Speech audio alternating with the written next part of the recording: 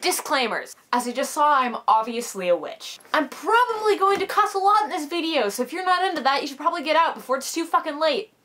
It is now too fucking late. I can't actually apparate yet. That was movie magic. I know I'm wearing Gryffindor, shut the fuck up. My friend gave it to me and I love it. Let's not be too surprised about this. I mean, after all, can you really make a response to an Emma Blackery video without crazy hair? That's not the reason. I'll tell you guys why next time I chill vlog. So, a long fucking time ago, but I only just found it, so shut up, fellow Potterhead, Emma Blackery made a video on her side channel called Hufflepuff Speaks, in which she defended her scaly little green and silver house friends. And I loved the video. I mean, I think it's main channel material, personally, but... As a Hufflepuff, there was one part. Your best friend lies to you and tells you don't look fat in that dress. Chances are she's a fucking Hufflepuff, I'm serious. I know that was for comedic purposes and Emma doesn't actually hate Hufflepuffs.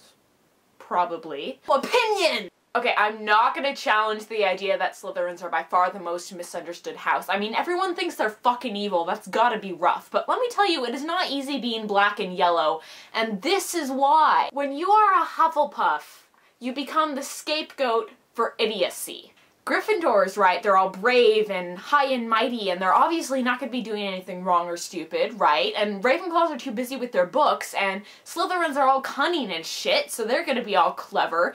But if you're a Hufflepuff, of course people think you're the one telling your friend she looks fat in that dress. What even is a Hufflepuff, right? I have to admit, I never really understood the confusion about what Hufflepuffs are about in the first place. I mean, sure, it's led to some good jokes. I must admit, I did doubt my identity a little bit when I realized I wasn't that good of a finder. But like it says in the song, you might belong in Hufflepuff where they are just and loyal, those patient Hufflepuffs are true and unafraid of toil. We are patient, we are loyal, we will wait for you, we are your friends, we're your buddies, we're that older sister that you can come cry on the shoulder of and won't like push you away because you're ruining her swag or whatever. Why is that so lame? There's nothing about Hufflepuff that implies that we're potatoes, okay? I may be a derb on legs, but that's not because I'm a Hufflepuff, that's because I'm me. If you want to know what Hufflepuff's all about, let's go back to the dress example, okay?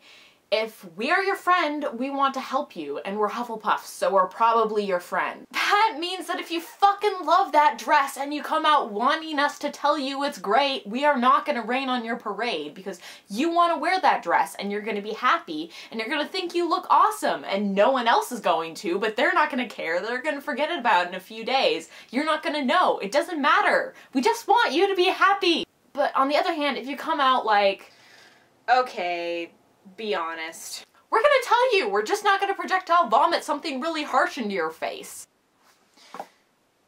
Yeah, that one doesn't quite suit you. Just keep looking, okay? We just want you to be happy. And I could just bake a cake of rainbows and smiles, and we could all eat it and be happy. She's a muggle! She doesn't even go here! Do you fucking mind? In conclusion, Hufflepuffs are pretty fucking great and we ain't your bitch. Bye.